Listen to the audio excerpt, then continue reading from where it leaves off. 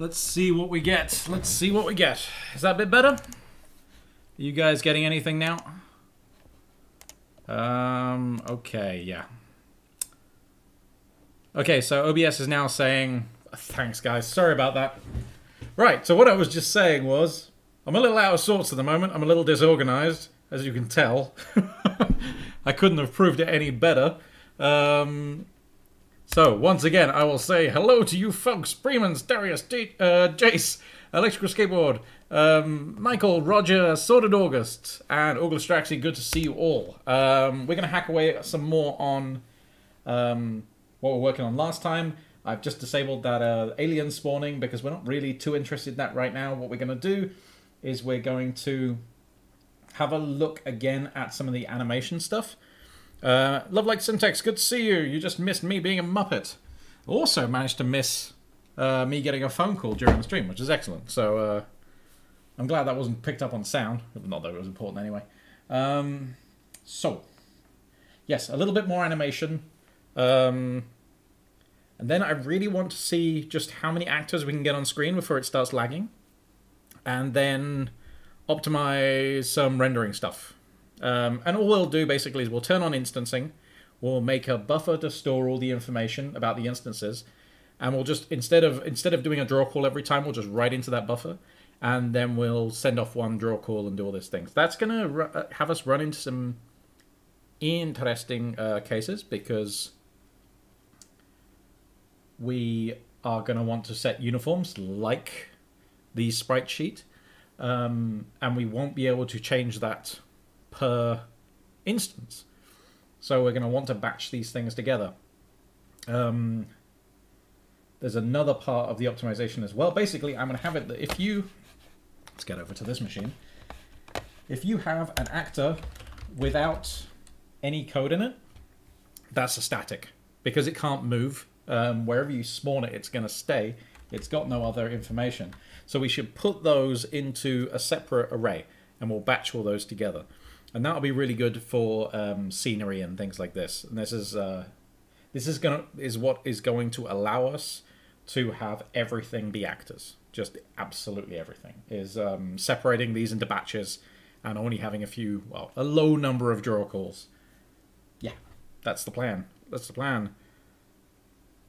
Enfiano is saying, what did I miss last week? We actually got a fair bit done last week, didn't we?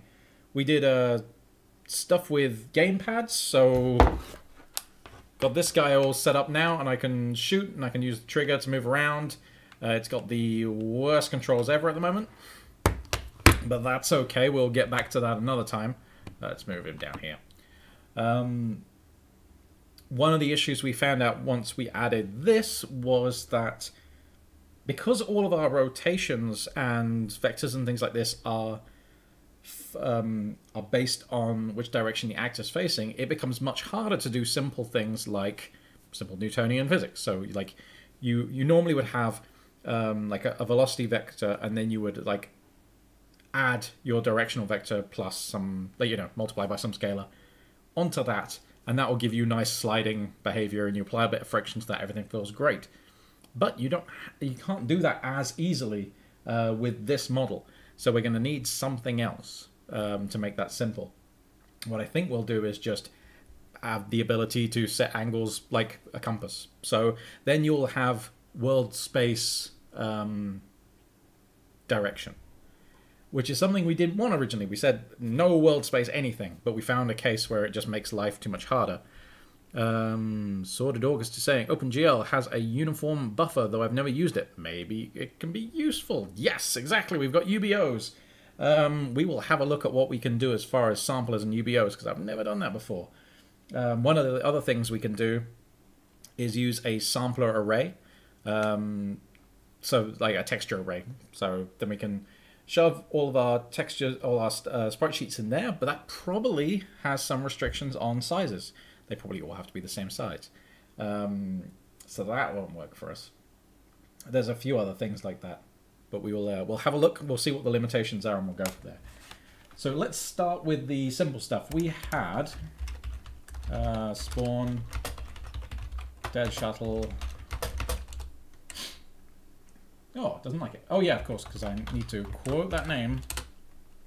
Okay, so this is also what we did last week. We allowed ourselves to... where are we? Load to set the visual to be an entire sprite sheet. And then we were able to specify a tile count. And so if we change this, this should work. We should be able to do this. And we can see that, yeah, it's fairly obvious what's going on there. We're just using the sprite. What I'm surprised about there is that the, that's what I'm surprised about. The scaling was strange. Huh. Yeah, that's the size I expected it to be, which is exactly the same size as this in pixels. But then we set it to 4:4, and it starts off at the same size and then goes down. I wonder what that is. It's interesting. I don't want to fix that bug right now, but that is a bug. If someone wants to file that as an issue on our repo, actually, which is just Daft on my GitHub account, that would be really cool, and we'll get back to that one. All I want to do now is we've currently got advanced frame and next frame. It would be kind of cool to be able to next frame across a range or next frame, yeah, to do that kind of stuff, specify ranges. Which we can start with coffee.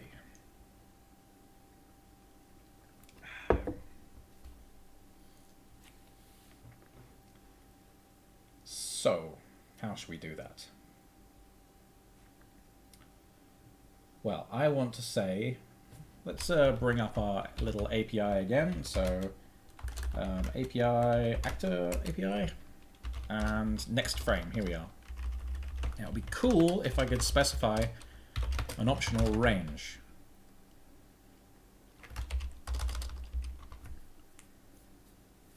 And so what we would do is we would say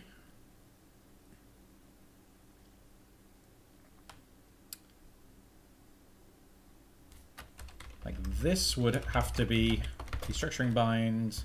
How should we do this actually?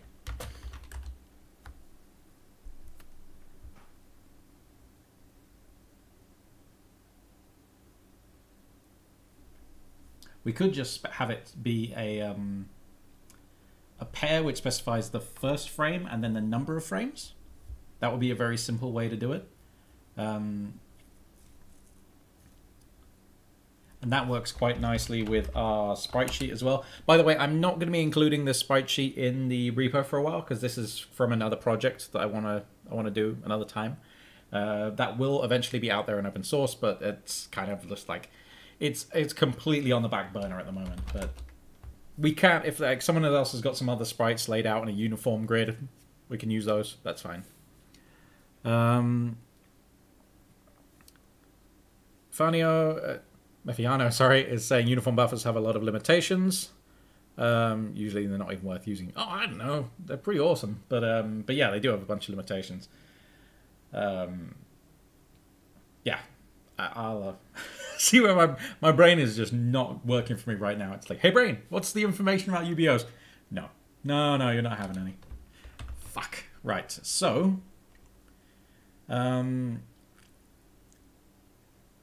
do the range version separately for now, and then we'll merge them together once we know what the common API is. So next frame, range, specify a range. We'll destructuring bind it. We'll take the start frame and the anim length from that, from range. We will, pardon me, shall we do it like this actually? What we could do is just say, no, we'll do it this way first, then generalize. Okay, so then we need to know what frame we're currently at. That's this one. We no longer need anim length because we're working over a range. We want to set the anim frame to be anim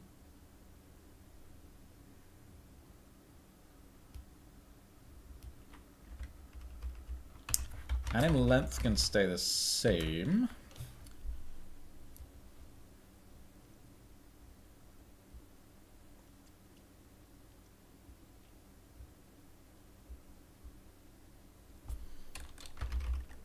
So what we could do is subtract the start frame from the anim frame, mod that on the anim length, and then just add the start frame again.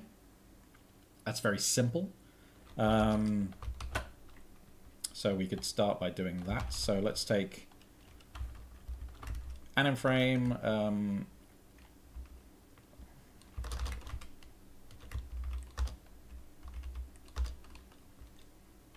Where should we put that? Should we put it here? Let's start here. So let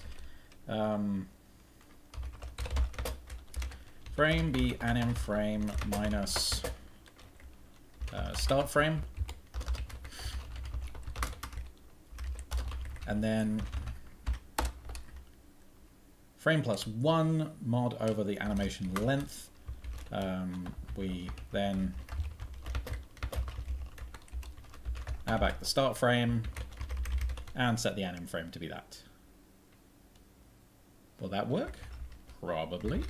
Well, let's see. Let's go to our walking animation. And so we've got 0, 1, 2, 3, so 4, 5, 6, and 7. So we can start at 4 basically. Where's our advanced frame? So we're going to do, instead, we'll start with next frame. And that's just going super fast. And that's fine. What we're going to do instead is we're going to set the next frame, oops, range, starting at frame 4 and going for 4 frames, I guess. Whoops. Valid number of arguments, 2. Oh yes, we didn't, that's not the API. We passed in a list.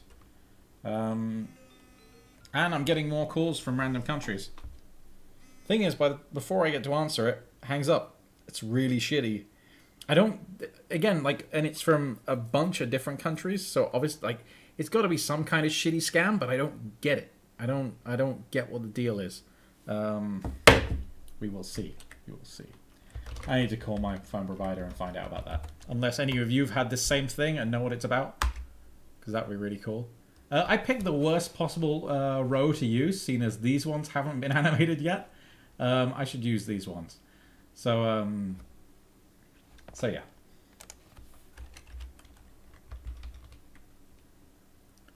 Okay, but that is not... Oh, it actually might be advancing. I just think it's going way too fast. What we'll do...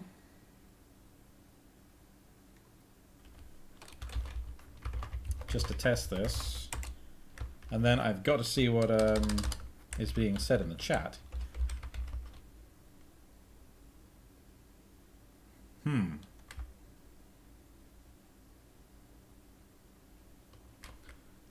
Yep, I'm doing something stupid.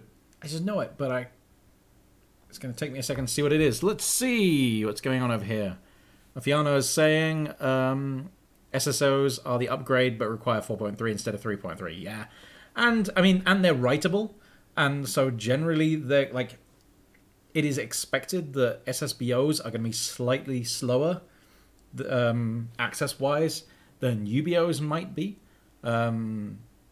So they're not always the right choice over a UBO if you don't have a large amount of data. I think UBOs guarantee up to, like, I think it's like guaranteed like 64K or something like this, whereas SSBOs guarantee like megabytes. I can't remember. I need to go look that up actually.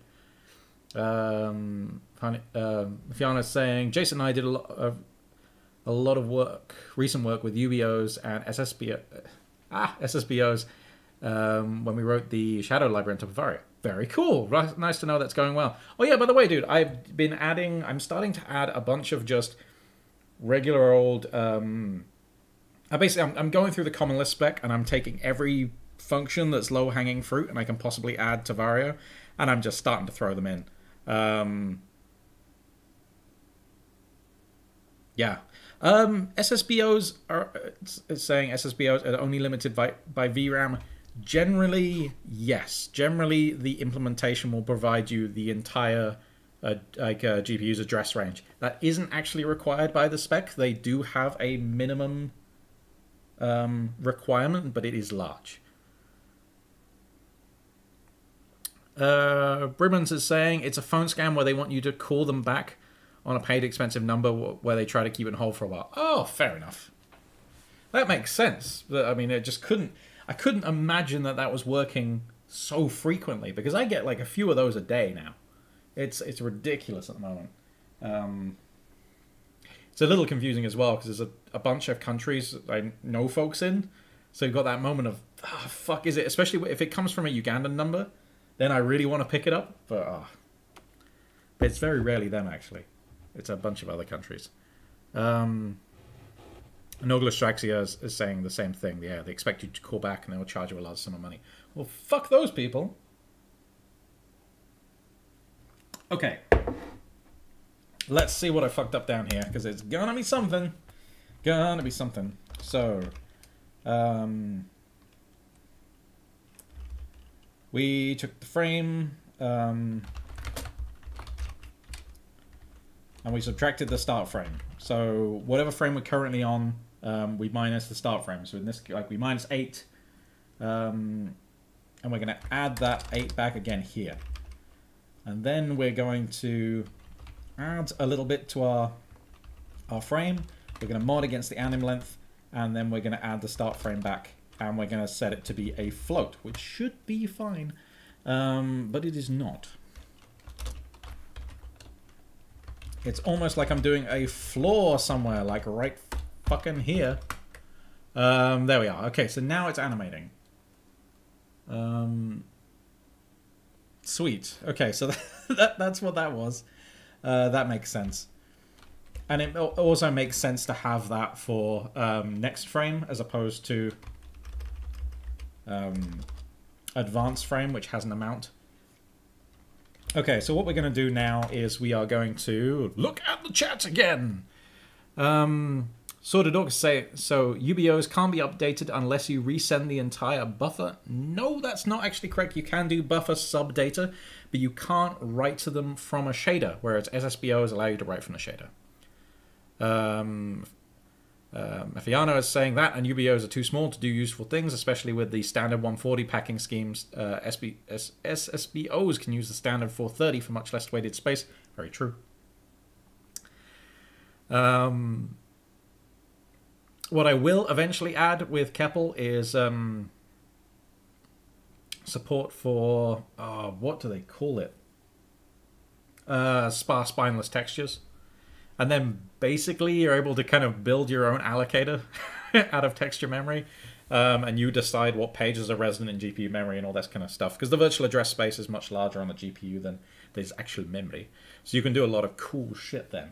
But that is very, very kind of 4.5 features. And I haven't started on those yet. And there's a few of those which I'm really excited to get to. But right now I want to make Vario better and everything a bit more stable. Especially seeing as folks like Mafiano is using it. I've had a couple of issues reported on compute shaders, which is fucking great. I mean, it means that it was broken, but it also means that someone was using it, which is really nice. I've had like 2 different issues there, so woo! Tiny niche thing being used. Right, nice. So let's do this. Let's now set. Let us make range optional. We'll say let start frame be if range first of range, otherwise it is going to be whatever it was before. What were you? Anim length.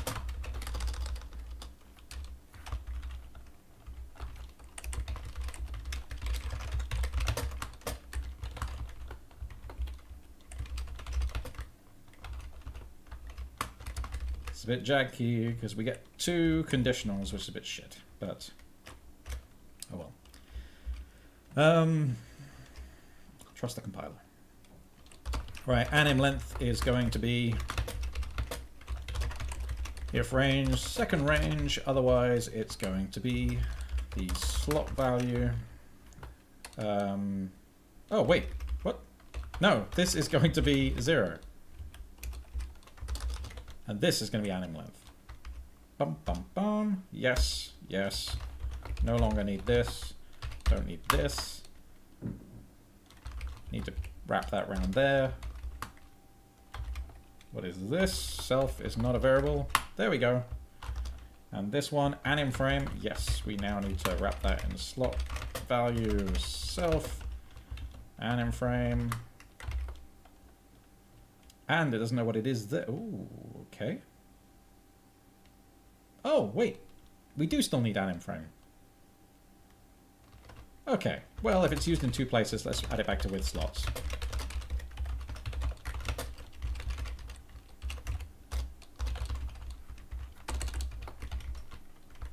Okay. So that's now next frame. So we should be able to change this back to next frame. And it's hard to tell if it's working or not. Let's just remove this. Why do I get the feeling that we're not actually got any life there? Did I kill it? No.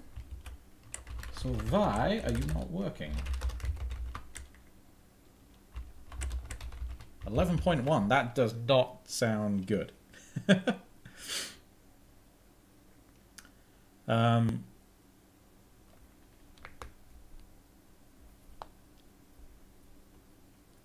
What did I just do here?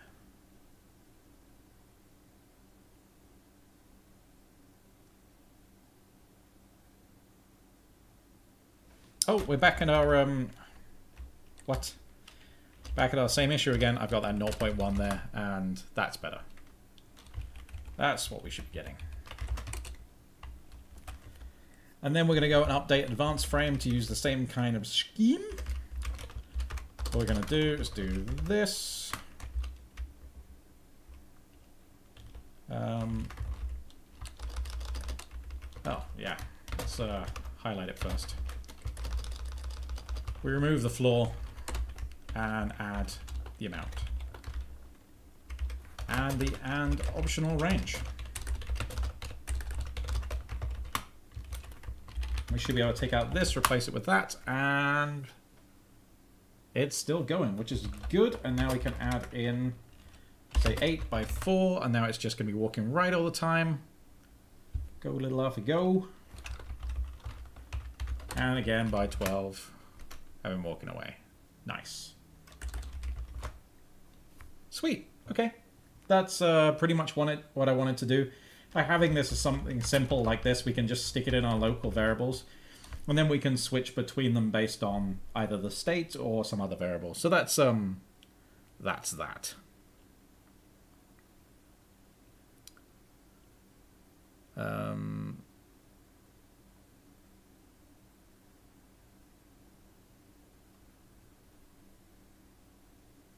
For either, you can attach a subset of the buffer for the binding point.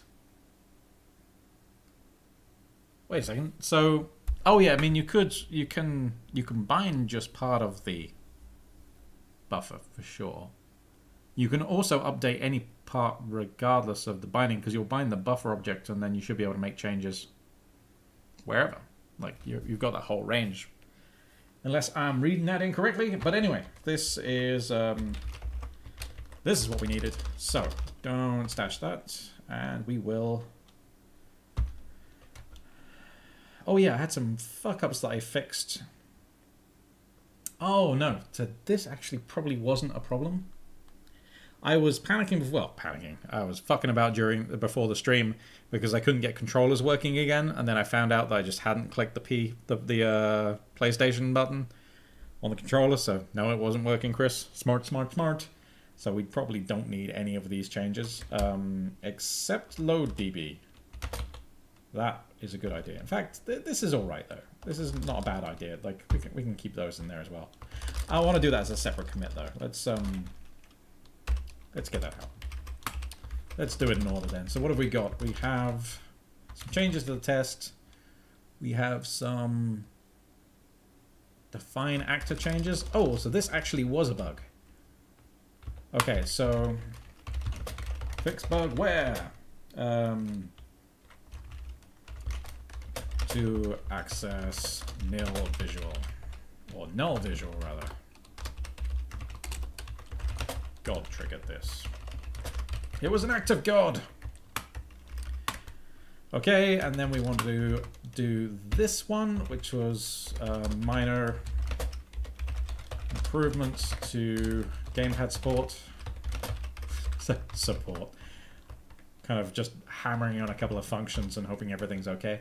And then we add animation of ranges.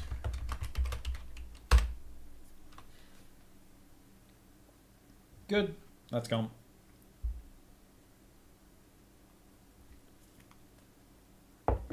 Let's do a bit of a stress test.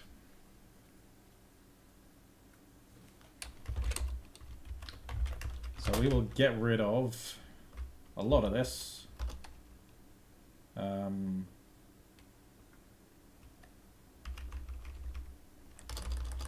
Keep that guy. Get rid of this.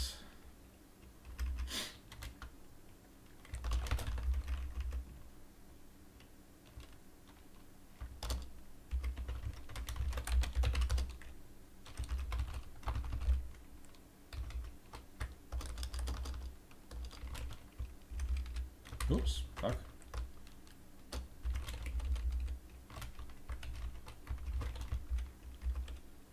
And we will just use the shuttle. Oops. Yeah, it's our crappy shuttle. And I think that's probably all we need right now.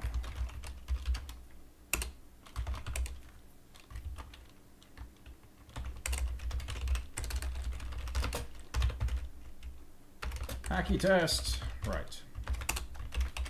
So we're going to loop for, yeah, 1,000, and we're going to spawn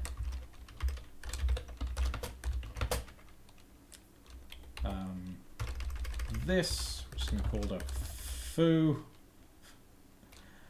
We're going to spawn a whole lot of foos at random positions. Let's just go and nuke the actors we've currently got around. So, hey Robert, as you're gonna die. And same for Jesse. Cool. We are gonna spawn at a random position. So, that's gonna be... We don't have, like, vector ram, do we? No.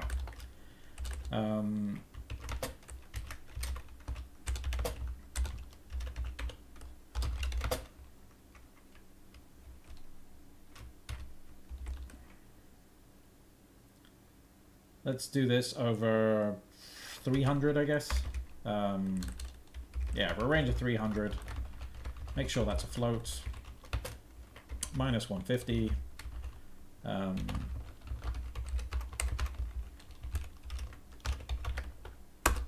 Okay, so we got a whole bunch there. And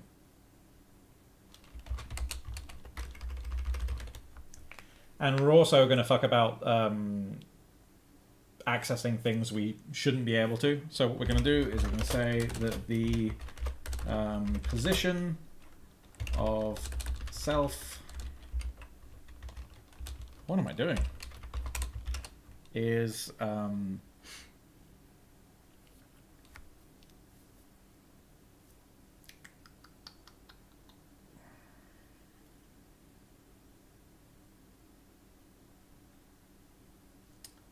What can we do for this? Actually, what I'll do is I need a way of getting rid of all these guys. So, defun, hacky kill, and it's going to be loop for actor in current actors. We're going to go when it's type of foo, we're just going to say as that actor die. We should be able to do this now. Hacky kill. Nope. It is in the list. That is very true. This should be a cross and not in. Well, that's interesting as well. We don't seem to be running, so that's shit. We need a better way of being able to tell that. Well, we're running now. Let's do a hacky start. Hacky test. That's a good point as well. I think we're going to run out of names soon, because that names thing was cute, but yeah, we haven't got many left. So we should probably just look quickly at what happens when we run out of those.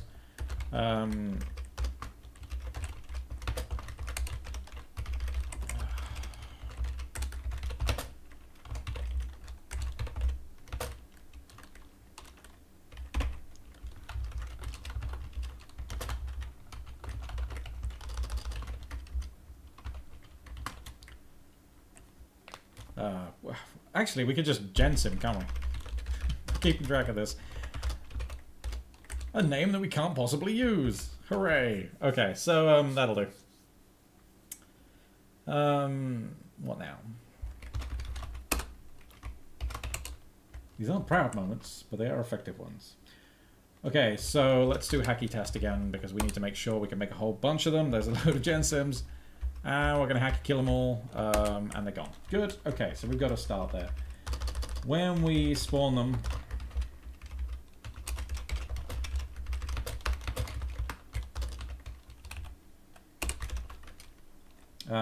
we're also going to... What do we do?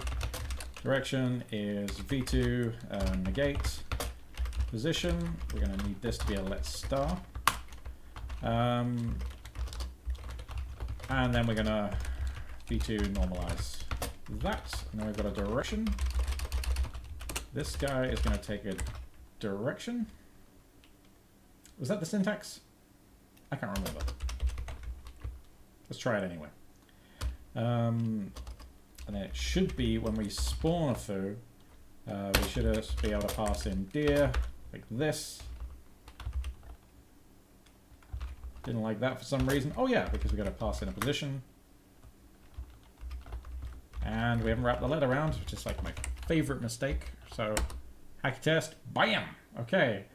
That is, nil is not one of those. That's true. Why are you trying to... Oh. Did I... We done fucked up some stuff. So let's have a look why. So where is direction? That might be something defined on this. Oh Jesus! Okay, this is why we've done the setf nil here, and I haven't been looking at it. Whoopsie-doo. So hack kill, and then we're gonna have to run again because we've probably killed all this stuff. Hacky test. They all got spawned in the same place? I don't think so. What happened to the other the rest of the 1,000? There's a whole lot of them there.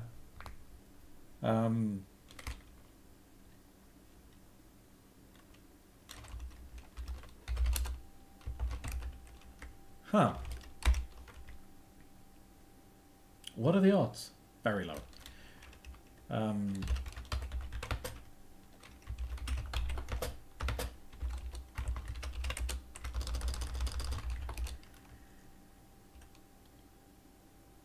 What have I done? Where are you? Position.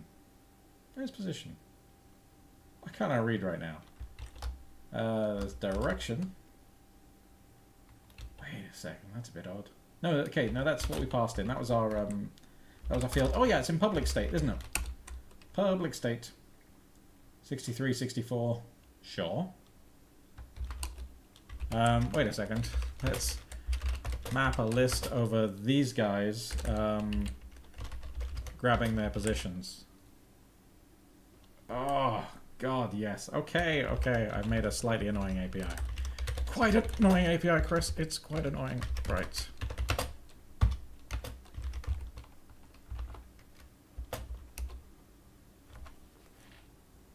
Well, these look the fucking same.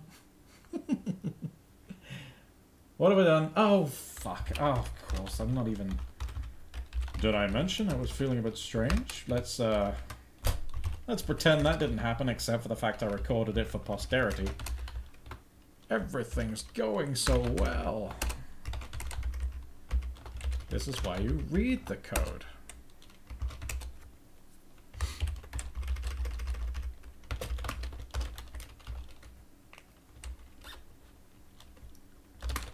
Do we have a time function? Like now? Yes, we have now. Good.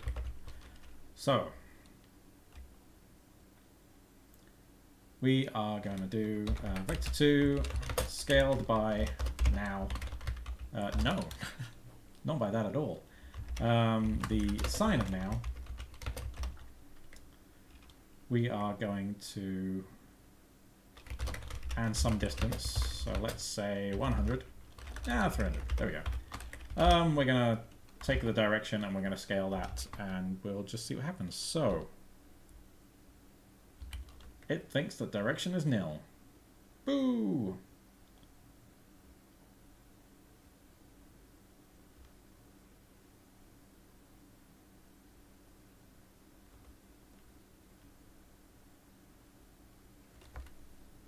The value nil is not of type symbol array float. So yeah, it's not a vec2 when binding vector array. Oh, this is just in... Oh. This apparently is nil. Even though this isn't giving us the arguments because the optimization settings are a bit high for that. Why is direction nil though? All of these should have a direction. Because... Nope, but look at that. Deer is nil. Sucks to be that guy. Very interesting though. How did that happen?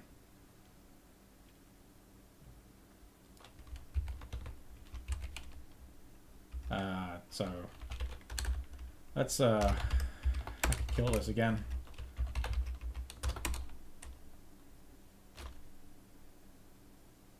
Where did you come from? Hold on. All these guys are still in there, and I just said kill. And they're all still there. Oh yeah, because you need another step to be able to die. Ah, fuck you.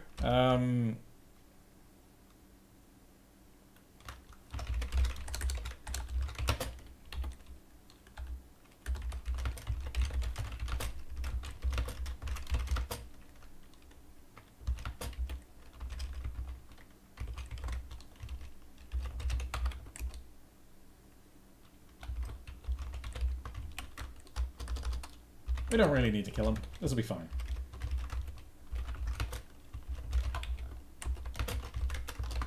I think that's alright. I don't think we have any other state stuff that we do while doing this. We'll soon find out. Daft start. Yes. Ah, fuck, of course. It's not an array with a fill pointer. You cannot do that. So... Read the stream. Read the stream. Fiano is saying GL bind buffer base and GL bind buffer range is what I was talking about. Absolutely, that makes sense. Yep. Love like Sentex tried to move my cursor out of the way. Sorry for leaving it in the wrong place.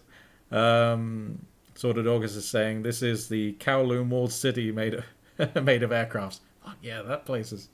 Has that been torn down now? I'd love to go there. I'd love to see it. It's just such an edifice. It's fucking crazy.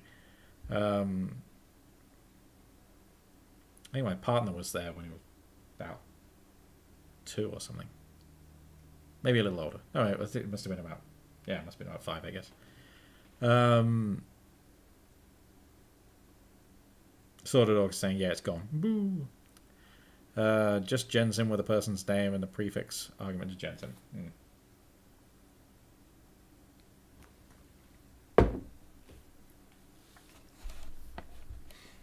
Either way, the name becomes a bit useless when it's a Jensen regardless, just because then you can't say it. You can't make that thing. All I need to do is when things get destroyed, they should give their name back. But, yeah. Right. Okay, so, there was a reason for doing it like this. But this doesn't do it the way I want to do it. Okay,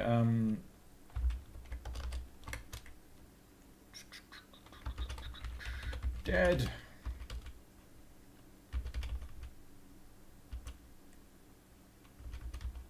Oh, this is the actor API? Yeah, we need to go back to...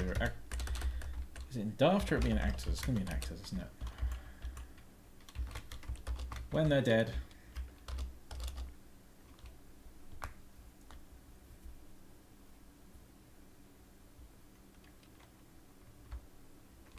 Oh, man. That's interesting, actually. This is just a bit janky.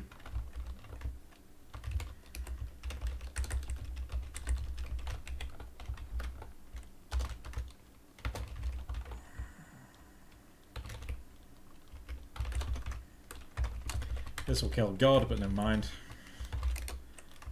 Current access is now empty, so we don't have God, but we're not actually using him for anything right now, so that's actually what we can do.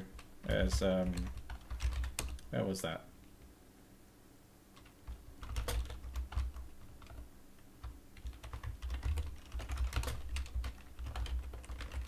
You can just do this. Oh, it's suitably hacky.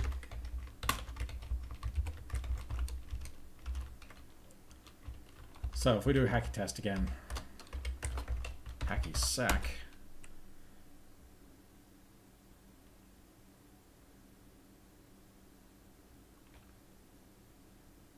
Is that because of...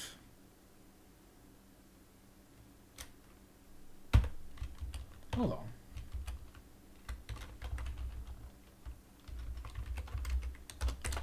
Oh yeah, we have to kill first and then test. What the shit? What is this pushing into? Oh, it's going to be pushing into the other one now, isn't it? Ah!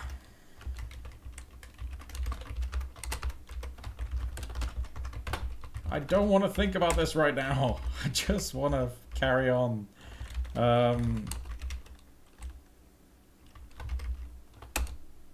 It spawned a whole bunch of things.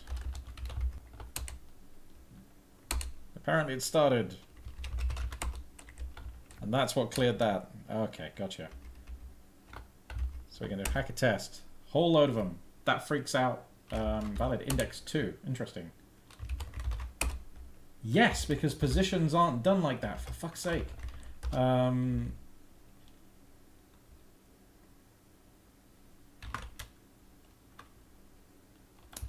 Let's do this.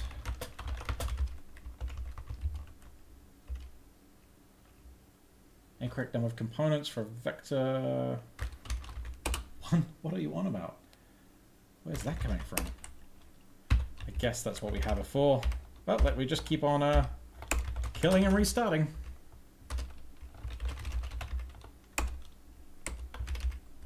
Actually, we don't need the kill scene as start just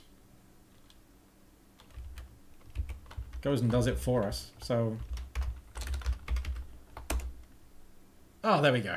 Cool. So we have 1,000 of them. Huh. That's running better than I expected. I mean, it's tiny resolution, and it's only 1,000 draw calls, so it's not really that bad. But it is swapping some uniforms on every single thing. Okay. That means God will be back in the mix as well, I guess.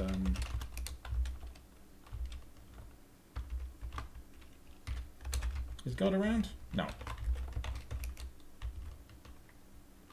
Well, we can spawn him anyway. Spawn. God. There we go. God's there. And then we'll screw around with this some more. So what we're gonna do here is just do an FPS counter. Stepper.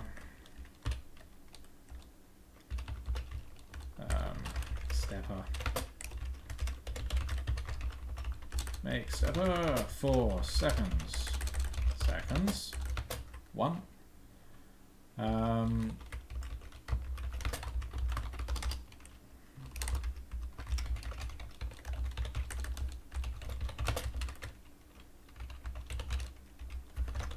Frame start. Oh, what is it?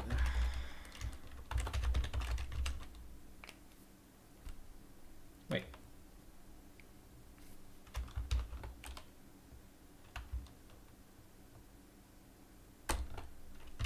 Oh yeah, let's just do this.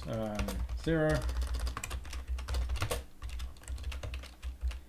So bad when there's like simple things you just start brain farting on. It's super annoying. Anyway.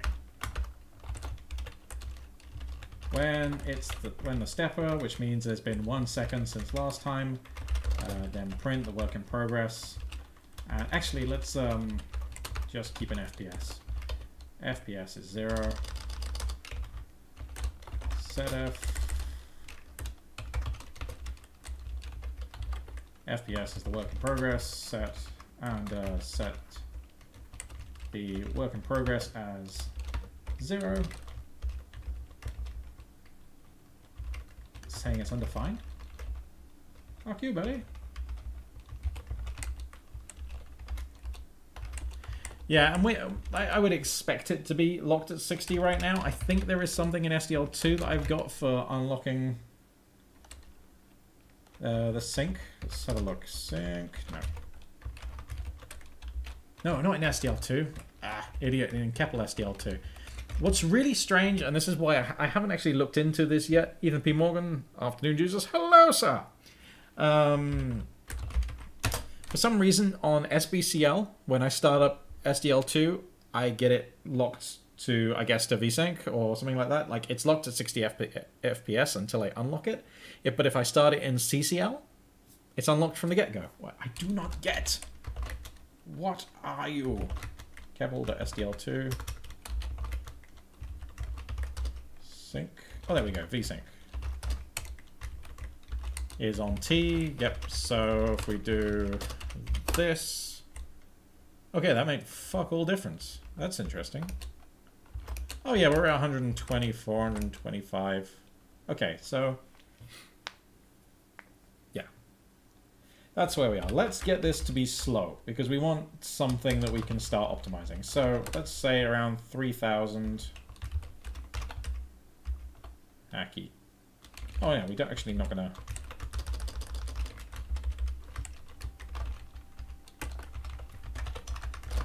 We'll do this. We will say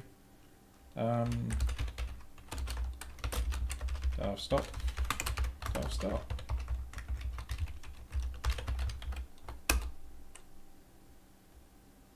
That didn't get rid of everything? Well, fuck you, buddy.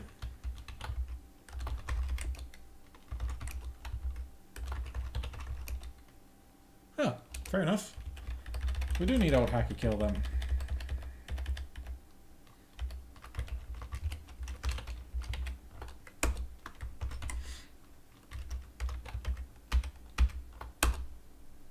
Okay, so now we're struggling a bit.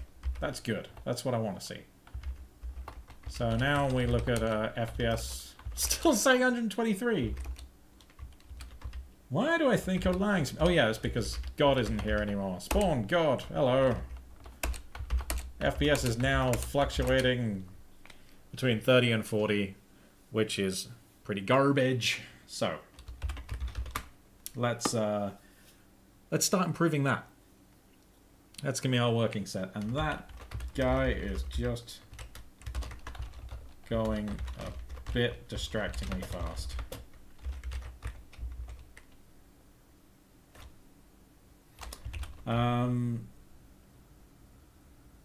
Where are you getting that from? Fu main. Okay, so then it calls that with nil? Oh shit! Yes, I see why. Fuck me. I get it. No, that's gonna be bad as well. Nil, and we don't want to change it. But I think these are gonna be buggered now. Yeah, we're gonna have loads of them. Okay, so abort. Abort. Every time I was recompiling it, it was setting direction back to nil, which we really didn't want. We want it to just... so this T here says don't reevaluate after it's set up. We just want to use what was passed in from here. So Daft start, we got nothing. Let's spawn us some God. You found Jesus. And then we're gonna hacky test. So that's our That's our 3,000 actors. But I want on the order of like 30 to 40,000 actors running well, ideally. And so the first thing we're just going to do is start batching these up and doing instancing.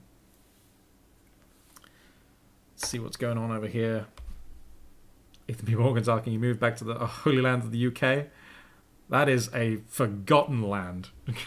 God has not graced that place in a while.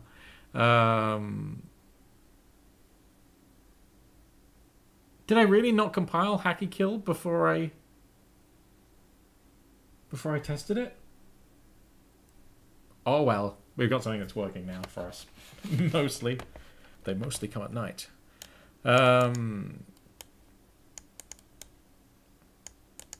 Ifiano, you can't... Wait, no. If it's just gensim, you can't intern it again. If it was just a... If it was just a symbol in the nil package, then yeah, you should be able to recreate it, I think.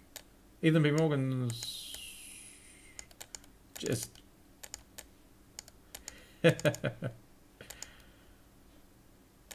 Why is the new Holy Land, I presume? It's pretty fucking good over here, man. Dunno. It's pretty good. Right. So how do we want to do this?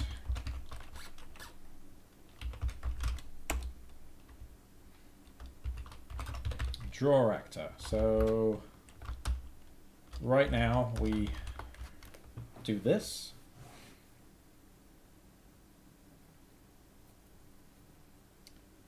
So we spit up a draw call for each one of these, which draws a cube with the specific details. We want to pass as many of these things as possible in using an instance array. Let's go and look in the examples. Careful, we've got examples. Was it instance? Oh no, it's in the examples folder. Instance array triangles. So what we can do is when we are setting up our stream,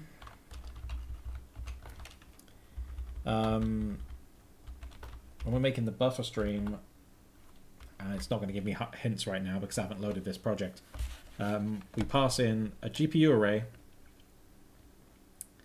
and this second array of positions, and then we, by consing it with 1, it's basically saying advance this by 1 on each instance, unlike this, which is going to be advanced by 1 on each vertex. So each invocation of the vertex shader is going to get a new element from here, but each instance is going to get a new element from here. So basically each instance is going to have all the same value from positions, which is very cool. And what it means is we can design a struct which is going to hold this data that we need. So screen height and screen ratio, those things are applicable to all instances. They're not going to change per instance, so we will leave them as uniforms. Transform, however, is going to change per instance. The visual is an interesting one. The size we definitely can pack into the array. And the scale and offset. So it's really now.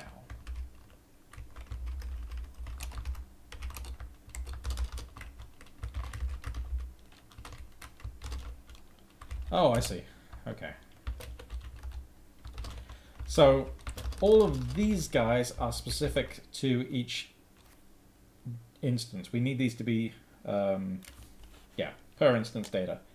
But this guy is interesting, because I am very sure we can't pass a sampler, like a texture or anything like that, using these instance arrays. What would be cool is if we have bindless textures, then you can just use unsigned integers as your texture handles, and everything just becomes so much easier. It's really fucking cool. Yeah, then you don't have to bind them. They're just there. It's really sweet. Ethan B. Morgan says, mind if I ask a non-stream but programming related question? Go for it, sir.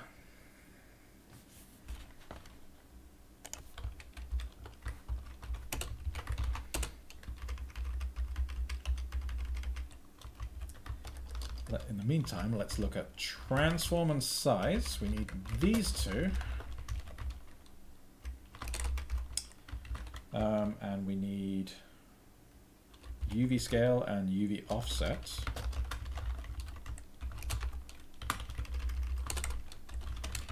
And we can def struct G, and it's going to be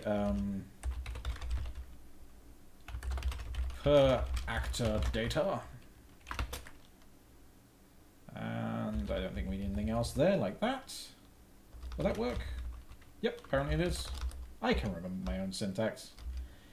Okay, so then we're going to make a buffer of those, like a GPU array of those, and we're just going to create it at the maximum possible size it can be, and then we'll only replace parts of it that we're actually using. So let's say that our def max actor count is 40,000. So that's the number I made up a couple of seconds ago. Defun alloc actor GPU array. Per actor array. Yeah, let's do that. And say make GPU array. Initial contents are going to be nil. Our element type is going to be the per actor data. And what else do we have? Dimensions. There we go. Dimensions are going to be the max actor count. Then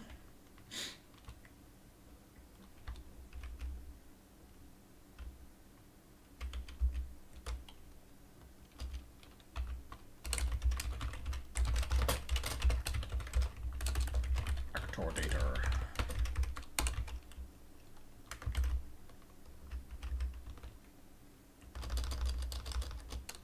Actually, let's just do it here.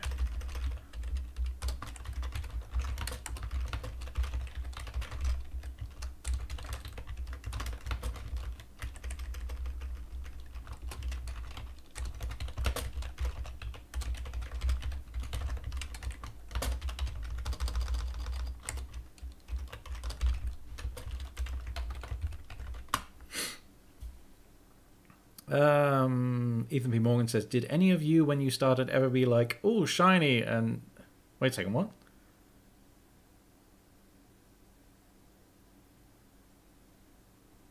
Oh, of being like, oh, shiny, and doing that constantly? I've been in a loop of, oh, I'll learn this, and I'll stick with it until I master it or become efficient, but then I'm like, oh, shiny. Okay, so yeah, getting distracted by other projects.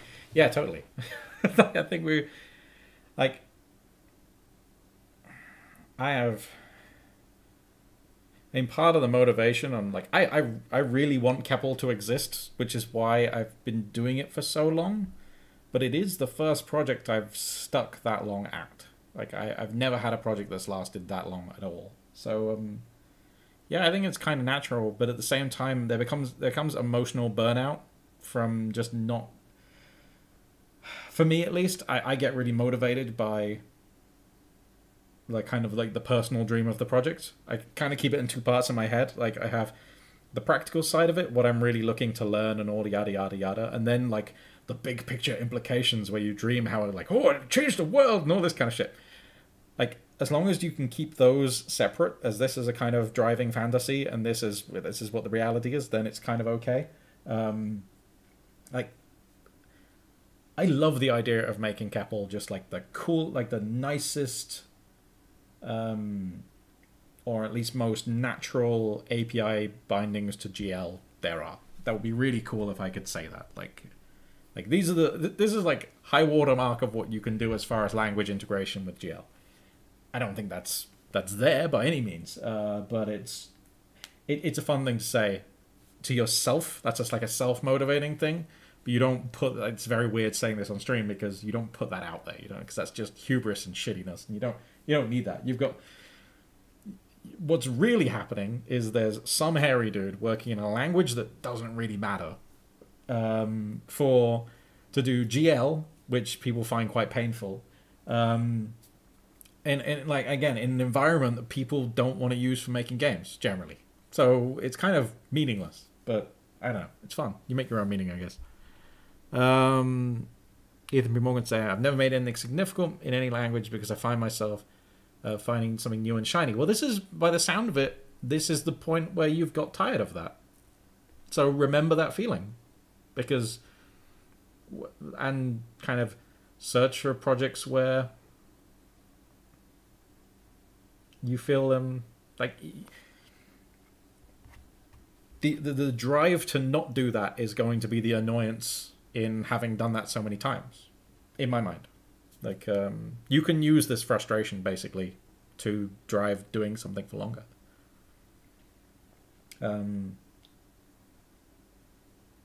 There's something I feel about, like, when finding, like, because it's kind of a passion project, isn't it? Like, you want to search for something you'll stick with for a while because you want to have that internal drive, whether it comes from it being like doing good in the world or if it just means something to you. The only thing I found so far that's worked for me is like just reading really broadly all the time, looking at all the shiny stuff. I've got like gigabytes and gigabytes of papers where I just kind of look through, oh, this is all really interesting. You read really broadly. At some point, you're going to start gravitating to things that mean more to you, just because if you've only got so many hours in a day, you'll end up reading more of something that entertains you, and then you learn more about it. So you become a bit more knowledgeable in that field, and you start having ideas. Once you've done it for a while, you start seeing the stuff that sucks in the field. You go like, oh, I love this thing, but, you know, that's garbage, and everyone knows it is. And then at some point, you get to the place where you love a thing, you understand its problems, you have a good idea of how you might want to fix it, and then because you love it, you'll want to fix it. And then, I don't know, that kind of starts that self-fulfilling feedback loop that is what I think passion is. I don't know. I'm waffling now. Ethan B. Morgan saying, yeah, I need to stick to a language and do it. I remember the fact that languages are just tools, man. It's really nice if you can find one. Like, I enjoy this one, and I'm in my I find this a nice place to work. So if I'm in my free time, yeah, I'm going to be probably doing Lisp because it's just a nice place to work. But in the end, it's just a tool.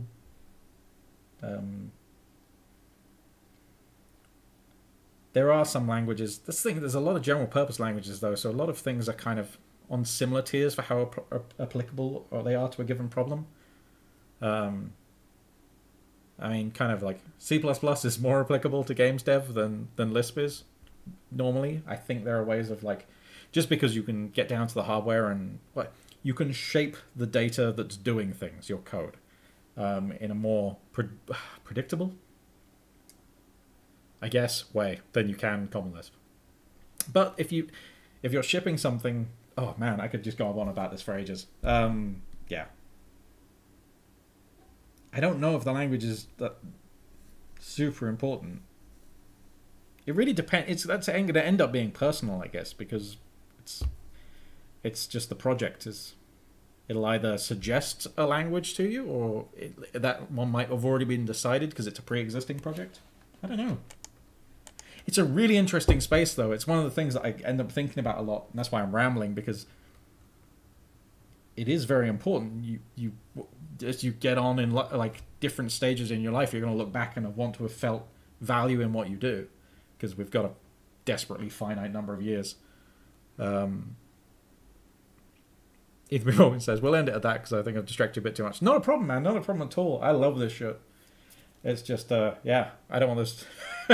If I'm rambling too much, let me know. That's, I guess, is what I mean.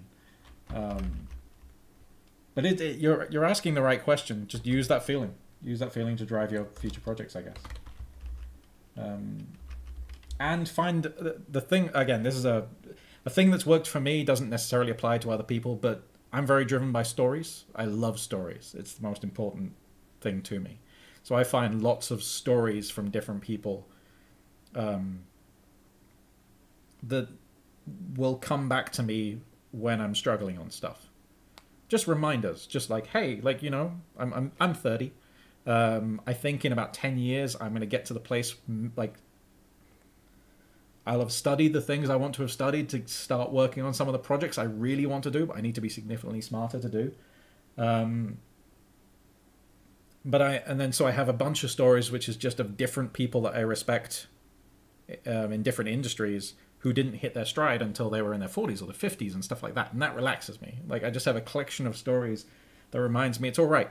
This path has been walked. Like, it can work. And then you just have to keep walking. But stories is what's keep me walking. Let's init this per actor data. Cool. There's our GPU array. This is what we're going to use for our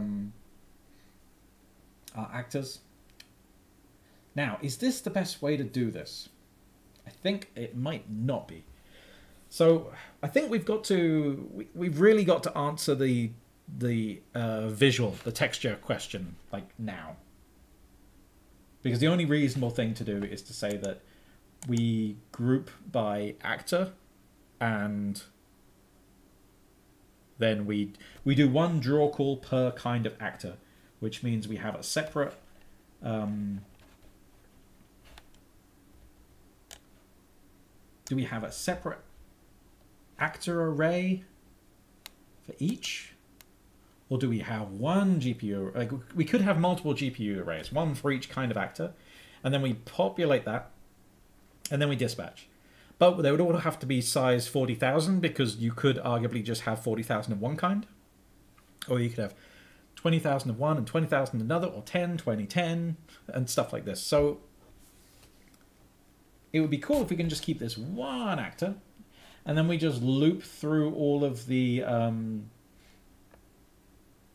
actors in batches. So we batch the actors by kind on the CPU side, and then when we write into the array, we can make a list. Like, this is going to be our draw call list, our command list, just saying like, kind is foo, and there's 1,000 of them.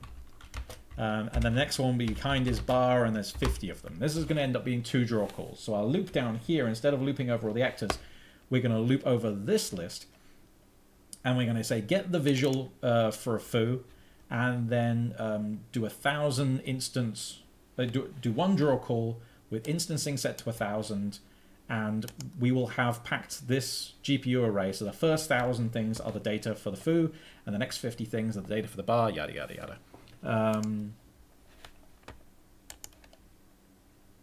Yeah, that can work. It can work. Right.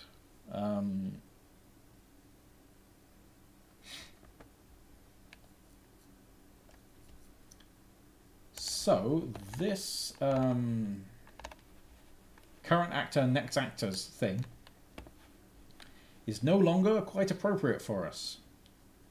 What we're going to want instead is a collection of like pairs of these indexed by the kind of the actor. So we're going to do that. We are going to ifun get current actors by type.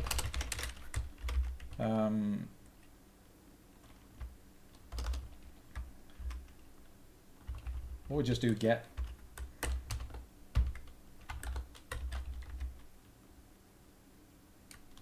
actor arrays. Yeah, let's do that. Let's do def struct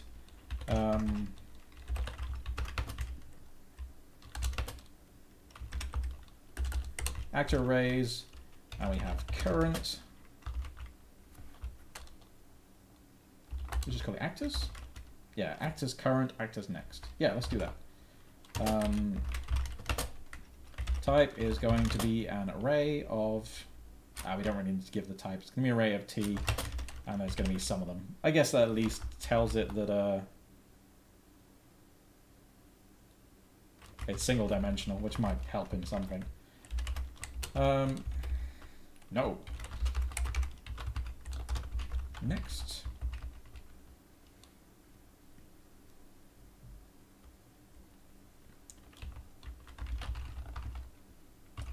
What's the notation for this? Normally it's something like, so it's like simple array, single float, like this, like single float 4 would be a vec4. So what am I doing wrong with this type? We don't have to quote it in here, surely. That would be garbage. Def struct Yeah, it doesn't like that though.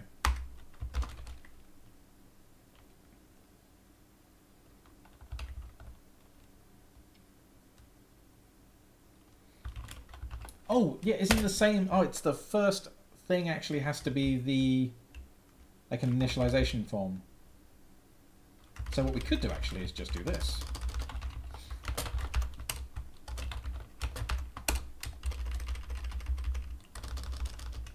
That's it. I just forgotten the syntax. One of those days. Right.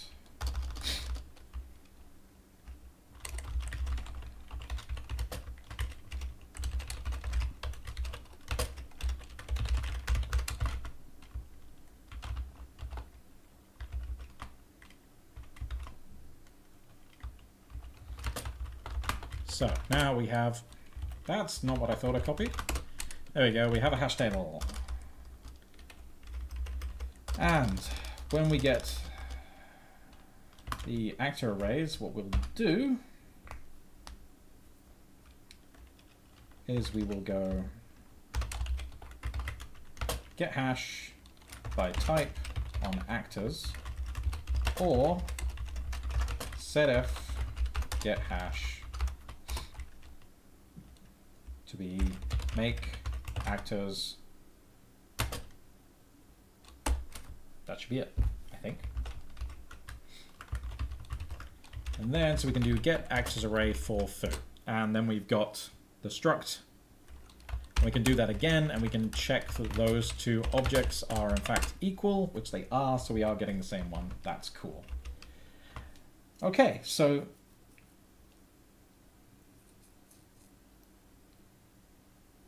Spawn is now going to have to add itself into the correct actor array. There's a lot of things we're going to have to tweak, actually. But that's fine. That's what we have to do. Let's just start working our way through it. We aren't going to get that much done today, I guess. But that's... I kind of felt like it was going to be that when I started the stream, because my head's just... As it is every week, apparently, because I just don't...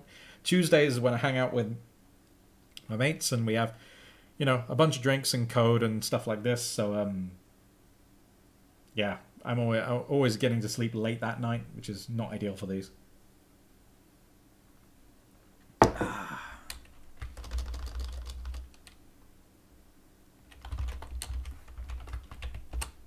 Here we go. That's a bit better.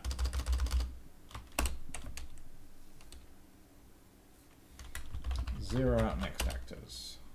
I don't see a place that that's used. Nope. Okay, gone. That's one less thing to worry about.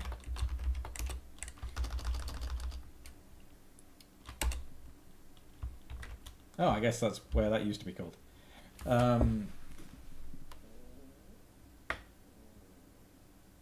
Ah, yes, now we've got back to our spawn into case.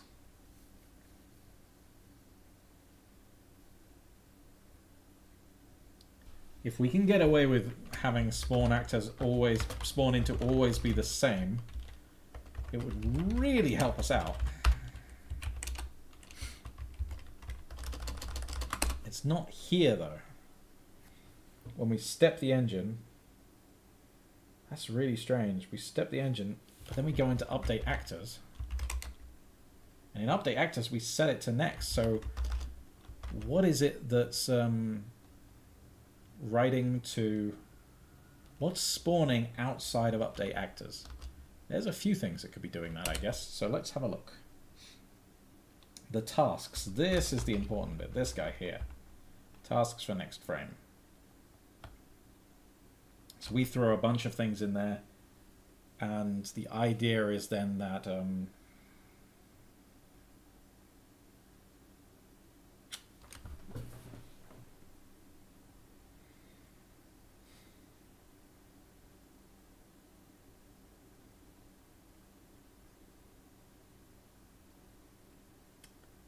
So I think when we recompile an actor, we throw a task into this list, and we have this in case one of the local variables in one of our actors creates another actor.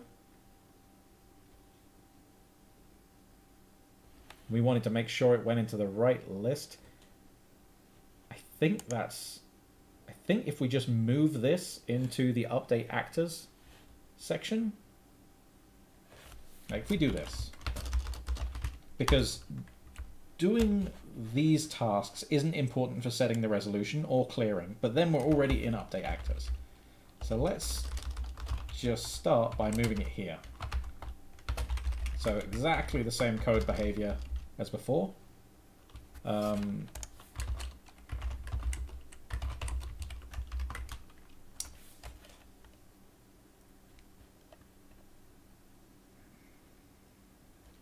so we've been looping across current actors and writing into next actors. I think if we just move these tasks into here, then we're okay. I think as long as it's done after this, we should be all right. It might mean we get a frames delay. That's kind of interesting. Yes, because the idea here is we're pushing the new actor into the current actors array because that's what we're going to loop over.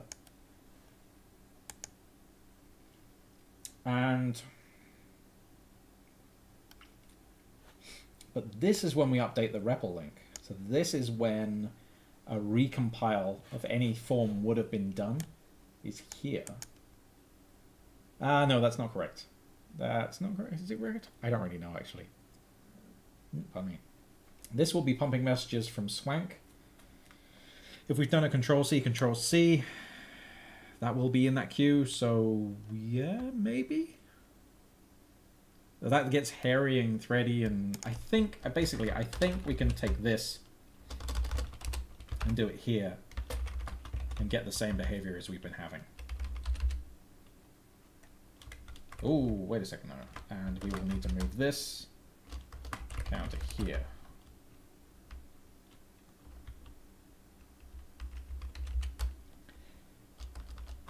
And then we loop across the current actors and draw them. Okay, so we loop across the current actors, current public state, next public state, and we swap the internal state for all of those, which would be correct as well. That's also fine. I think this is right, actually. And what that now means is that spawn into, where are we? Yep, we can just grep from here.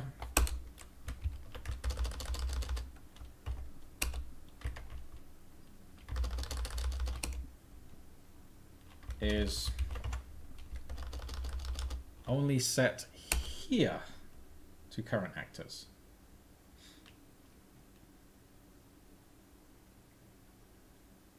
Okay.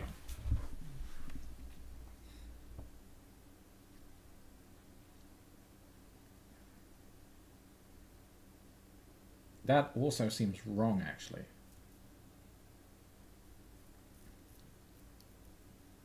Init actor should be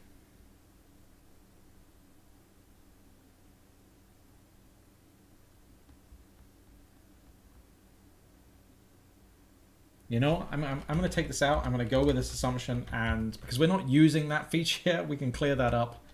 And if it becomes an issue, then we're going to fix it another way rather than this, because this was horrible anyway. Okay, so this is now set to next actors all the time. So that's gone. This variable is gone. This place is gone. Spawn.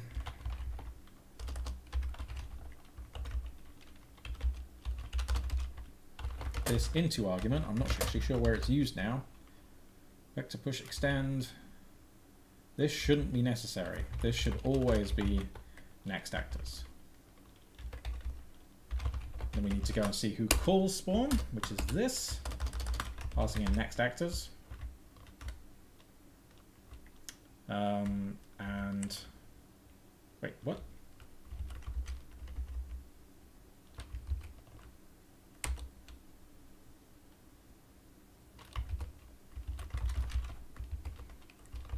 Hold on there. I'm just hitting weird buttons now.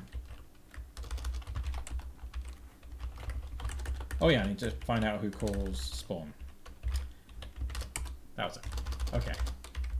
Spawn, recompile this, and then... Oh no, we can just remove this into...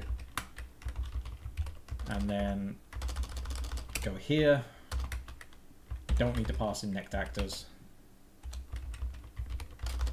Go here. We've already taken it out of here. Recompile that. Good. Yes. Fine. I think we're good.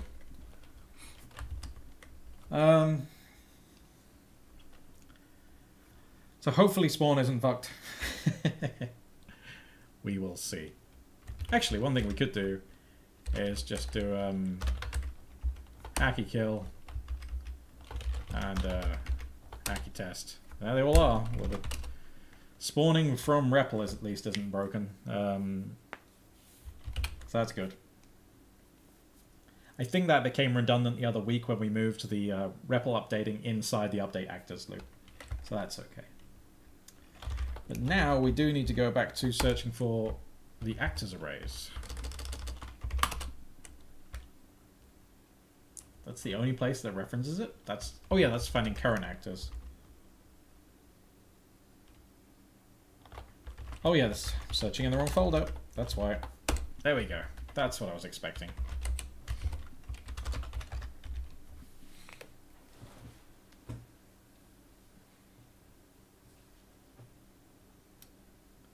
So we're going to have a hash map containing, yeah, sets of array, like set of arrays of actors. So for this, we're actually going to want to search all of them. So we're going to do map hash actors.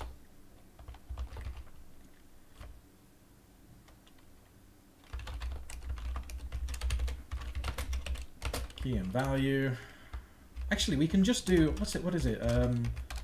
Loop for, oh, I hate this.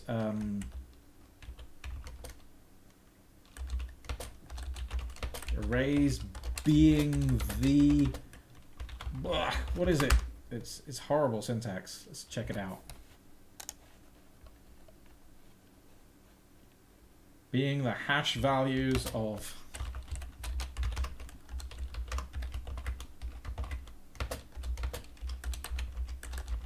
See, I normally like the colon syntax in loop. It's optional, but I use it because it just makes, color-wise, it just stands out a bit better. But it looks so gross in this. And then there is some terminating form that I'm looking for. Is it some?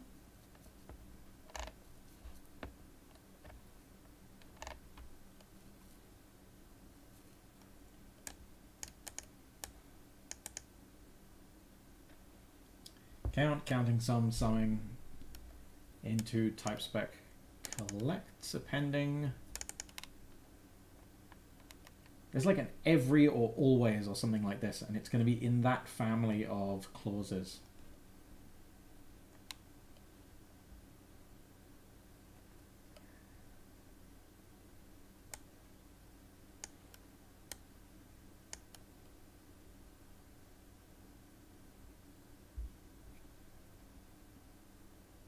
We could do a, yeah.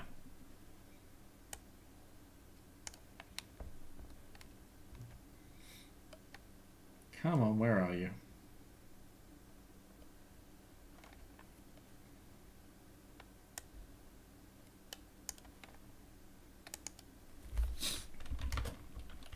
Basically, I want to run this. So we're going to do something like do. We're going to find, oh no, we're going to say for, I don't know, x equals this thing. We're going to find the name we're looking for in the actor's current array.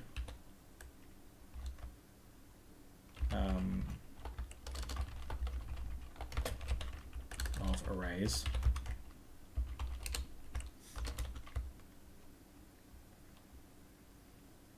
But the thing is, if this is If x is not nil, then we want to return that as the result. I just can't remember what it is. I swear there was a clause for this. I mean, we could do while and like until and return, or like when. I'm not sure if we can do that actually. Let's try it. Loop for I in. Yeah. Then we say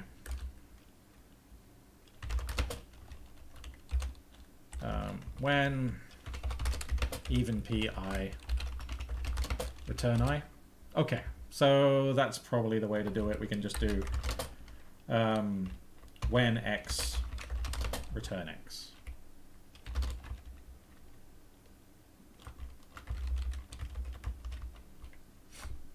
That'll do.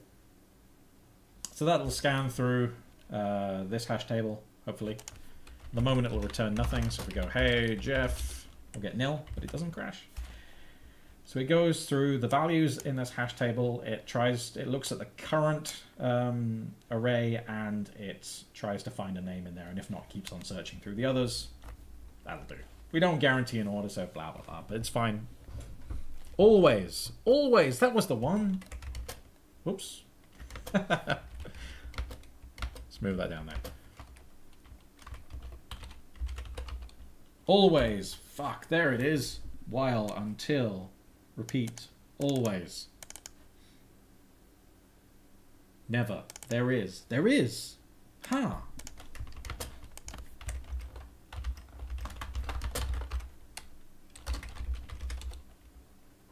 Okay, so that's just going to return true.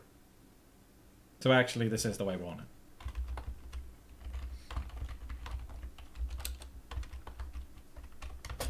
Yeah. Okay. Thanks, thanks, Mike. Where are we at the moment? We've got half an hour left. We've got to do something. Okay, so that's one of those down. Back to the list.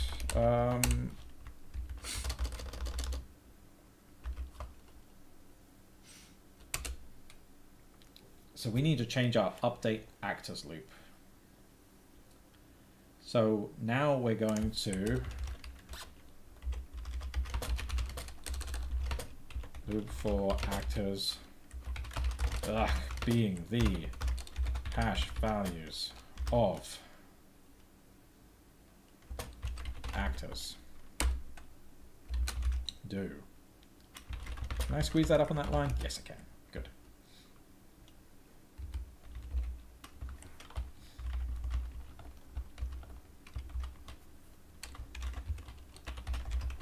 Actors current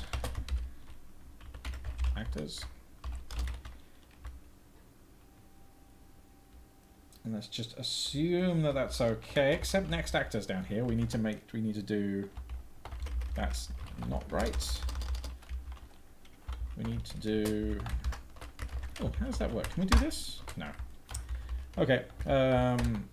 Actors next.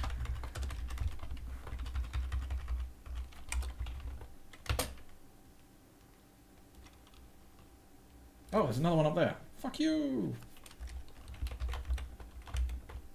Actors.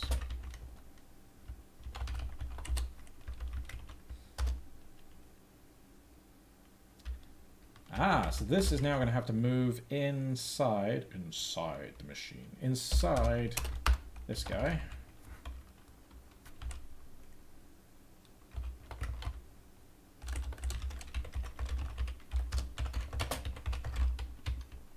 This. Okay, so we're going to loop through each of those sets. We're going to loop across the current actors. We're going to copy actor state and do all the same things we did before, assuming that this is all going to work correctly. And then we're going to copy that actor into the next array, which is what we were doing before. That's grand. So let's save that. We won't try and compile it yet because everything is going to... Actually, let's do it because it can break. That's fine. That's fucked. Yeah, I like that it actually didn't crash because there is stuff in there. So that's Boding well.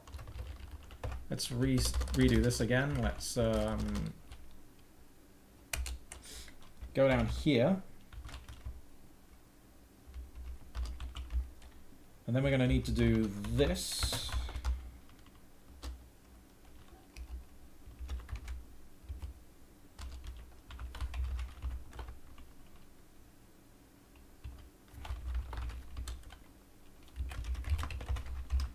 Actors, current actors.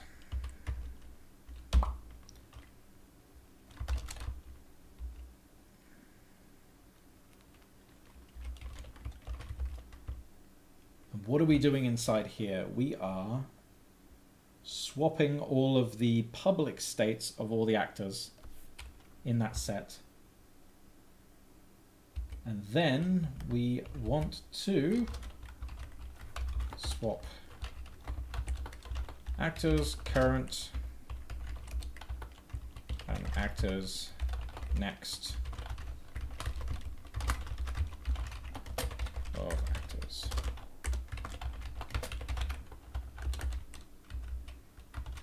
That's also fine. Cool, so that's updated. What have we got left to do? Okay, so update all existing actors. This is when we recompile an actor, it needs to go through and update all the ones of its kind. Now this actually gets much simpler because before what we had to do was we would scan through all of the current actors and we'd say when the type matches the type name. But now what we do is we go and we say get actor arrays for the type name.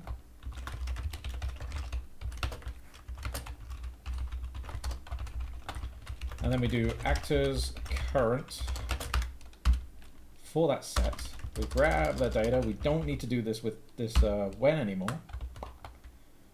And that is actually that. That's all.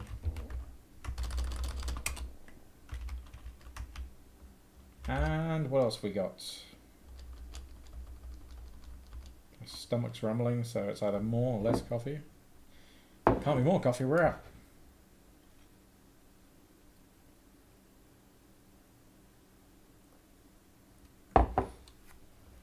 I'll repeat this because it's actually it's good information. Sorted August is saying in the REPL, how do you prevent it from processing a line when pressing return without removing the closing paren? And it's Control J. Yes, as Amphiano said. Control J. Super handy. Also really useful when you're say if you want to search for new line, then defun. You just do Control J there, and that works. And so let's say we wanted to remove all the double spaces in this, so we can do new line, and replace it with new line, and then we could just go through doing this. So Control J is so helpful. There's also, what's the other thing? If you want to search, you can do Control Q. Where is it? What is the...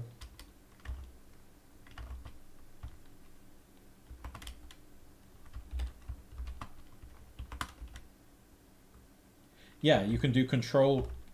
Yeah, if you're trying to search for a specific thing, one of the kind of special... Like tab, for example. If you do search and then do Control Q and then hit the tab key, it'll do the #I, which is your tab.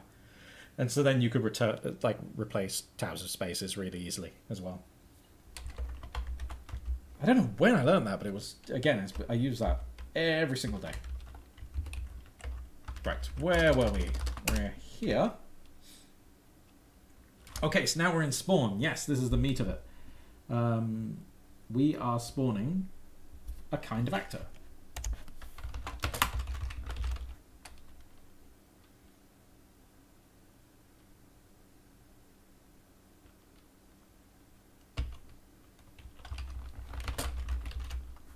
And that's what we use to make the instance. Interesting. Oh, right. Yeah, okay. So I see why this is hack name, because we're just guaranteeing it's in this package for now. I don't know why we need that, really. I don't think that's important, but fuck it, we'll live with it for now. So instead of next actors down here, we're just going to get our actors again, which is going to be get actors, actor arrays, sorry, for that specific type. And then we can push that around and just say actors next for actors. And we're getting there. Then we've got collision, which we still have to do, and we have to update test. Test is just our hacky stuff here, which is great. So we will be able to replace this simply with how do you empty a hash? Like rem hash removes a single key from a hash table.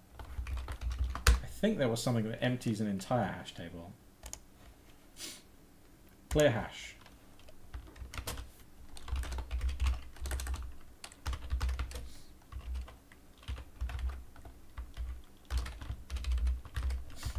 There we go.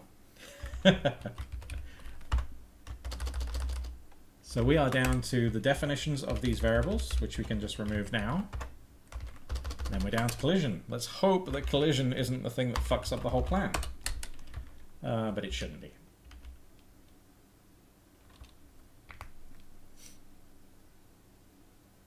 Collision is actually going to be very interesting very quickly when it comes to performance. So the test we're doing at the moment, we're doing no collision checks. And so we're testing purely just how many instances we can have. And we've got like our update logic is trivial as well. So that's negligible. So what we're saying is let's just check the rendering side of this. When do we max out on just draw calls? 3,000 was too many. So, and we want to get to 40,000. So that's all we're optimizing right now. But as soon as we throw collisions in there, which is scanning like all of the actors, we're going to get... Performance will just die. We will go down to like half a frame a second. It's going to be dreadful. That's why we're going to have to completely rewrite how collision checking's done. I would like to see if we can... We might do that on the GPU. We might just implement some kind of bucketing scheme. That was something we were going to talk about today, but I expect we'll move that to another week just because this stuff is taking time. And I'm going slow. Right.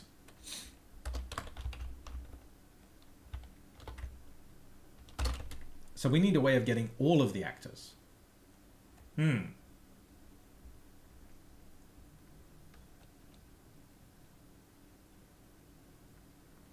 How's the way of doing that? I think if I do this as a list, and I say...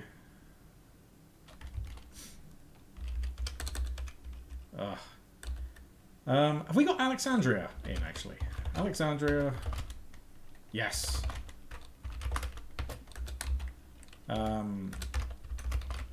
Hash table values. There we go. Of actors. And then we're going to go... we're going to map go across that, and we are going to get actors current. Okay. So basically now we're collecting sets of actors that we want to look at.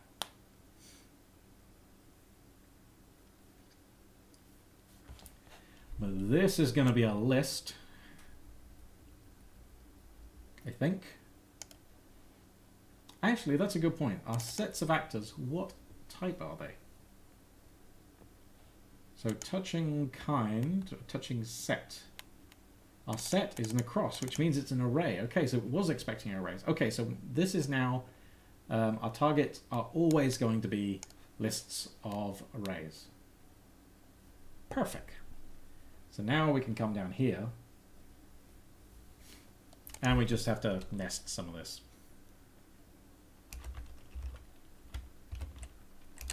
So we go loop for set in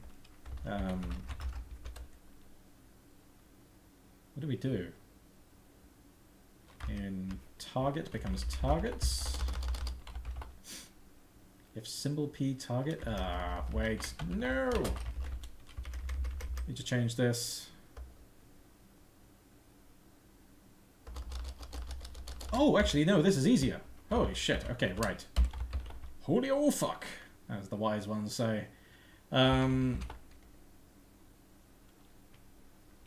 Just undo this. Undo it. Undo it, undo it, undo it. We can get this back if we need it.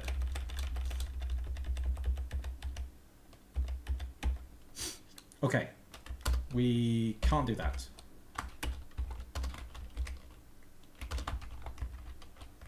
If and target symbol P. Okay, so if it's not nil and it's a symbol, then we're going to go by kinds. Then we come down into here and we go actors.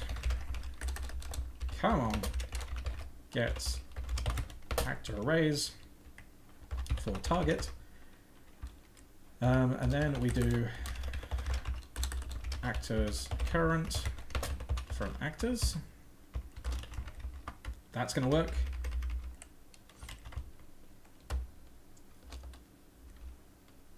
And then in here,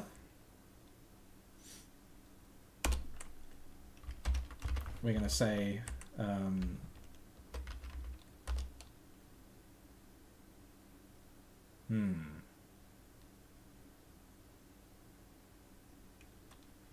So they're either going to have passed in an array or they're going to have passed in nil.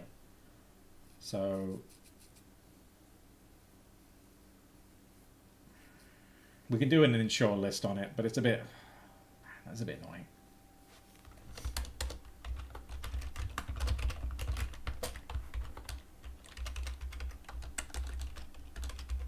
Oh. But whatever, that'll work. So if it's nil, it'll still be nil, and if it's something, then it will be a list of something. Now this becomes sets. Let sets be, or actually, let's just move that target down here.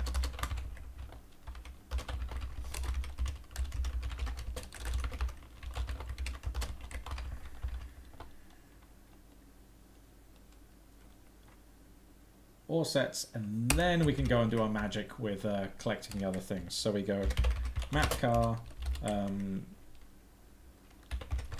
actors current, yes. Oh, that's nice that it auto completed both sides of that. That was cool. Actors current, and this is the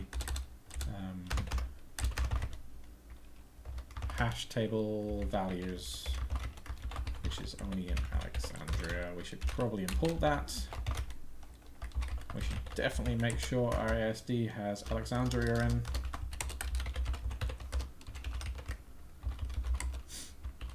Okay.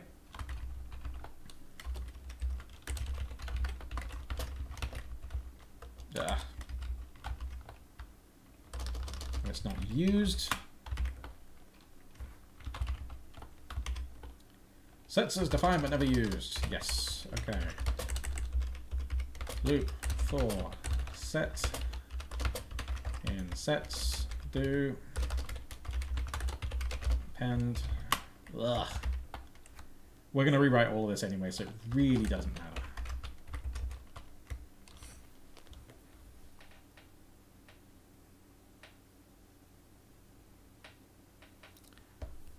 And Fiona is saying I would use a map hash if you're not creating a list to map over. Yeah, unfortunately in this case it's just like either they're passing in an array and then we're going to map over one array, or we're going to extract everything from here.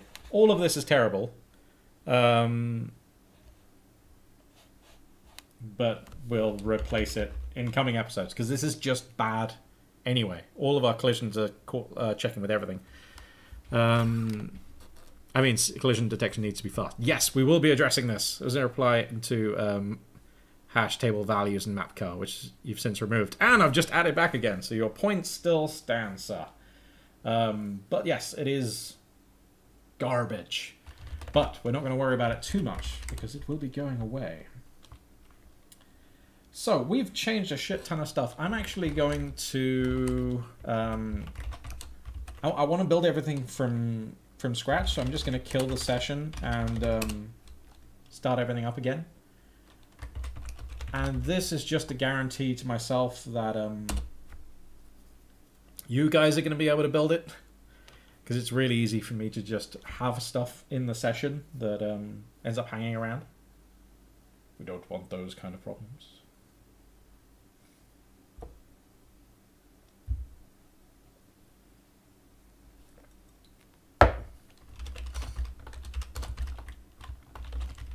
What does it mean? For he is the Kwisatz Haderach. Right. Daft start. Okay, so God's around apparently.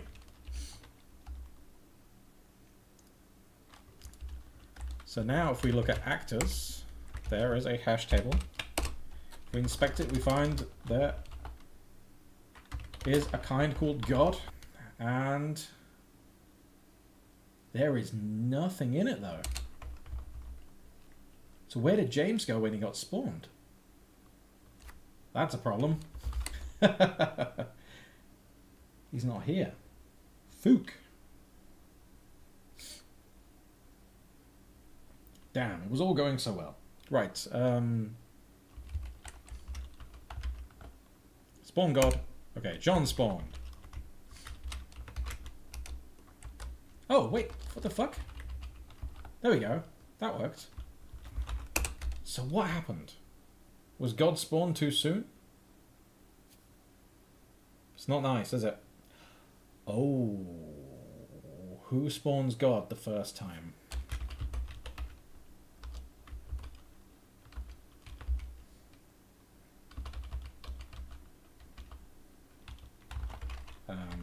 Grep God.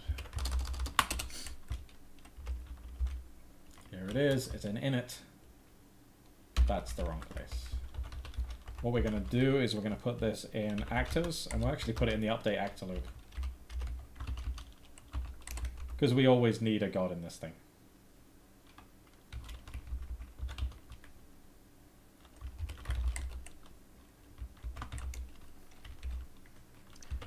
Okay, so far, not completely fucked. Let's put some color back over there. An awkward blue. Right, and then let's go to test. This is where things get nasty. What happens if we do... We don't need a spawn counter anymore. I don't know why that's there. What happens if we do this? Well, we've got some redefining stuff going on. FPS is 60. Let's go print high, make sure everything is running okay. Hi. Okay, so some updates are happening, that's nice. We got a foo. Let's try spawning one of those.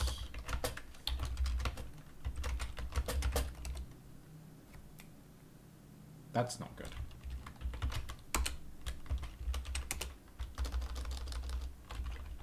It's almost like the first time it spawned, we just... No. Okay, so we got a problem here. Spawn is doing the wrong thing. Damn. Maybe we did need that then. Ah, okay.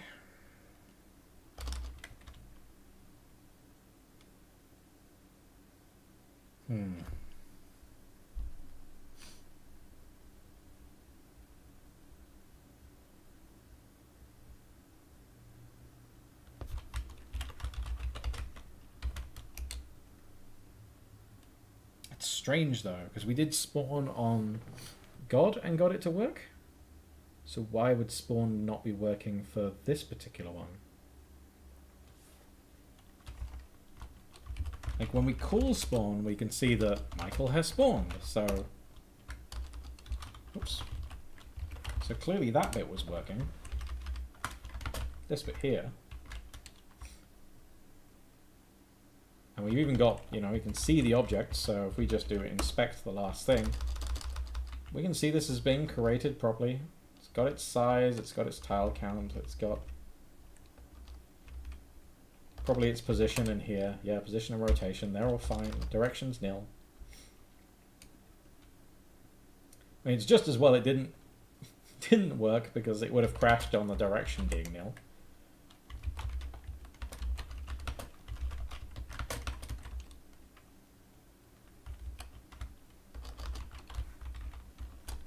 So apparently, if I just change this to current for a second, let's see what happens. There he is. So it is about which array we're being spawned into. But does that matter? Can we move things around so it's not a problem?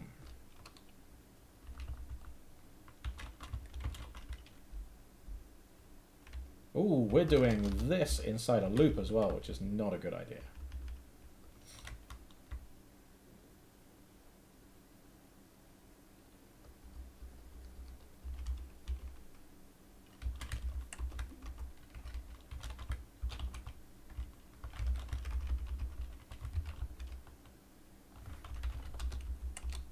Yep, that was it. Okay, so it was just fuck-ups on that part. That's fine. Okay. Phew. So now for the test, we should be able to do a hacky test, and it all explodes. Okay. Oh yeah, we just haven't compiled it yet. Just continue. Do hacky test and hacky kill. Hack test. Okay, so now we've got 3002 actors knocking around. Our frame rate is taking a pounding. We're down at 40 frames a second, which is disgusting. But we're in a great place because now we have hash tables which have batched our actors. So this one here has current and next. We've got 1,000 of those, or how many? How long is this array? Fill pointer at 3002. Yeah, good. That is what we expect. So we could call the draw call with instancing set to the length of that array. And we know that all the uniforms are going to, all the visuals are going to be the same, because the visual is always constant for, yeah, for this. That's going to be fine. Okay, so what have we got? We're at 4 minutes to 10. So let's not try and do anything too funky now.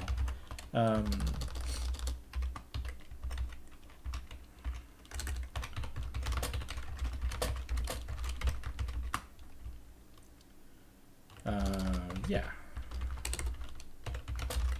Should be ready to do instancing. Sweet.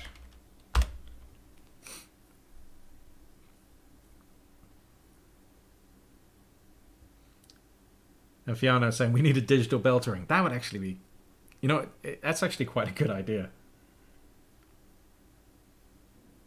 Cool, so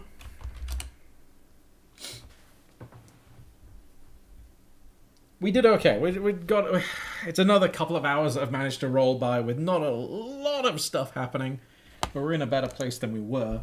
Oh man, it's just really tempting. This is what's tricky, is like not doing this project during the week because I want to do everything on stream. But that's again, like I really did want to do this on stream, so it makes sense to do it this way. What's next? Let's just have a quick look at what we will do next. So we will look at draw. So what we will do is, instead of, where's draw?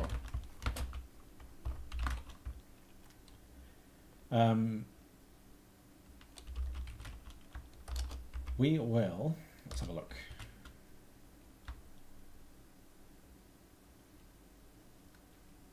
We're going to take this and we're going to move it outside of this loop. So for each we're going to go through each actor and we're going to update. And when we update, we're going to write data into that GPU array, that big buffer that we were talking about. And then we're going to do a one draw call for all of the actors. So we'll pass in a bunch of information here. Because it will actually be draw actor, actors of kind, and then we'll just say kind.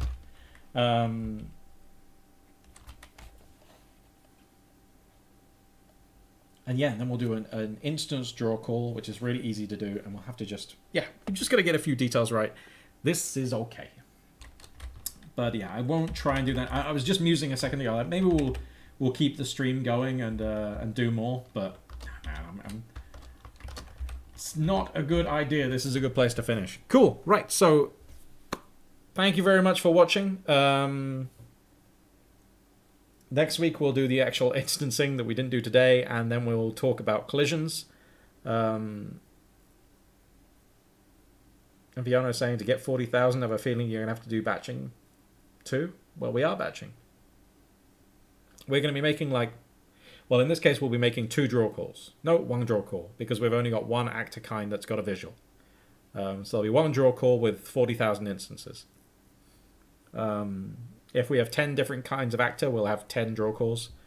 And there is going to be, we'll have any actor that doesn't have a body is going to be, we're not going to call update on at all. So this whole loop here won't be run if it's a static actor. So then all of the scenery ones disappear. We can then do collision stuff. Actually, let's just talk briefly about the collision, because I did start a little late. We need to find a way to check large numbers of objects against each other, and there's a number of strategies for doing this. One thing we can do is we can do a spatial hash, so we can take the position and we can hash it, and we can use the fact that hash tables collide in our favor. So we want anything in the same region to collide. Basically, we're trying to minimize the number of things we're checking against. So we'll do spatial hashing so we can minimize the number of actors. So this actor would only have to check, you know, like these actors instead of all of these to see if there's a collision. That's one thing we can do. I also would really like to look into what we can do on the GPU. Because obviously if everything draws into a buffer, that's a map that says where things are. So you can then look up into that and see if you've collided with anything. Now, I'm not entirely sure how we do that, whether it's kind of like in the fragment shader, you check to see if there's already something plotted. Like you look up in the texture to see if you would collide with something, and then you increment an atomic value in an SSBO or something like this. That would be really cool. I'm not really sure. Basically, we need to do a bunch of drawings. Right now, we talk about colliding with everything or a set of things. I think it makes a lot more sense to have some kind of collision mask. So we can say, hey, this thing has this collision mask. Now, in a way, we already do have a kind of mask, and we've been batching these things together. So we only want to say, we want to check bullets, our bullets, against aliens, for example. So we could draw all the aliens to a buffer, and we could use, say, the color data to store like a bit mask of who it is. So we can have one of the IDs of one of the aliens be stored in some way in that. And then we can look that up from our bullet and see if we've collided with anything, and then we can bring that information back. Now, I'm not sure how that works yet. I'm guessing it'll be writing into SSBOs, or if we're doing the lookups in the vertex shader, we can use transform feedback. But basically, we get to make this up, and we get to decide if we're going to have like a pixel perfect collision by again using this per pixel checks, or if we are going to again like lower the resolution and use it as a kind of actually like a spatial hash. I don't know. I've never done this before, but it feels like there's a lot of things we can look into. And the way that like is guaranteed to work, like has been tried and proved and all that kind of shit, is just is spatial hashing on the CPU side. So we can always do that, and that will make things a lot better. And then maybe that'll be enough, or maybe it'll be a combination of a few things. So yeah, that's where I am headspace wise on that. So we'll look at that another time. So next week, we'll finish this the drawing batching, and then we'll start talking about collisions. Cool. That's the lot. Thank you so much. See you then. Ciao. Go over to the right computer before I hit some buttons. Done.